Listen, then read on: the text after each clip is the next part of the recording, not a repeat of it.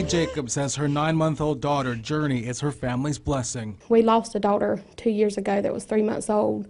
So this baby that God gifted us with is absolutely perfect and adorable in every single way. Jacob says she was hurt to learn that a photo of her baby appeared to be on the Facebook page of a woman selling baby clothing. Jacob says women on this page, whom she believes are mothers, appeared to mock and ridicule not only her daughter, but also other children. Oh, it hurts because, it hurts for her, the other babies that were on there. On a page appearing to show Jade's daughter, the alleged page's poster wrote, quote, another profile picture of all things. Under another child's photo, quote, you can absolutely not fix ugly. Under a different picture, a woman commented, quote, an ugly baby thread. I have died and gone to heaven. Why can't you guys live near me so we can do this over cocktails?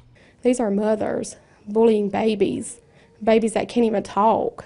Jacob said she had no idea until her sister told her about the page. Jacob says another person sent her these screenshots and reported the group to Facebook. This mom says she's learned an unfortunately hard lesson about social media. Myself, I'm taking all my pictures of my children off of there because you don't know who may get a hold of your pictures.